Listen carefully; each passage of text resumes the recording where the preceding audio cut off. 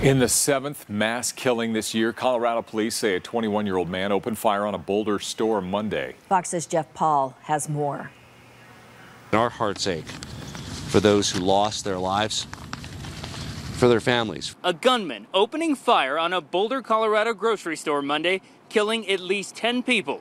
Authorities took a lone suspect into custody. He has been charged with 10 counts of murder in the first degree and will be shortly transported to Boulder County Jail. The first shots rang out yesterday afternoon when the retail area was full of shoppers. Witnesses say they didn't know what was happening at first, but then realized the sounds were gunfire. People ran to take shelter in nearby shops, while some fled through the back and jumped off the loading dock. I don't know what to do. When I just grabbed my phone, started dialing 911.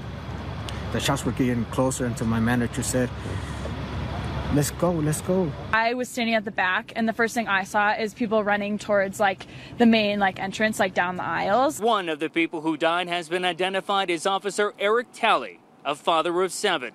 Authorities say he was the first to arrive on scene after responding to a call of shots fired.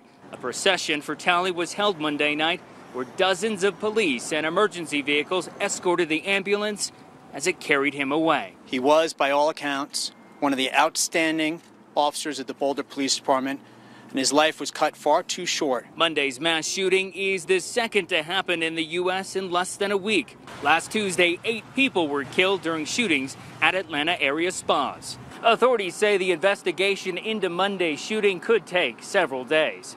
In Boulder, Colorado, Jeff Paul, Fox News. Team News will continue to follow this story as things develop over the next several days, both on air and online, as well as streaming 24/7 on our Roku and Fire TV app.